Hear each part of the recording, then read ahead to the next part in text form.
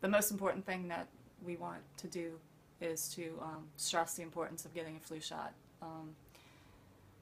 You know, it's hard to for us to come to grips with the fact that if Ashley had the flu shot, she'd still be here.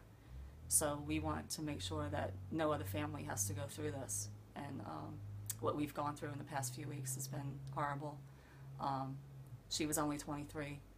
She had all these dreams and all these hopes, and now, you know, that's gone. So get your, you know, just a flu shot. That's all you have to do. Get a flu shot to save your life, save your child's life. You know, just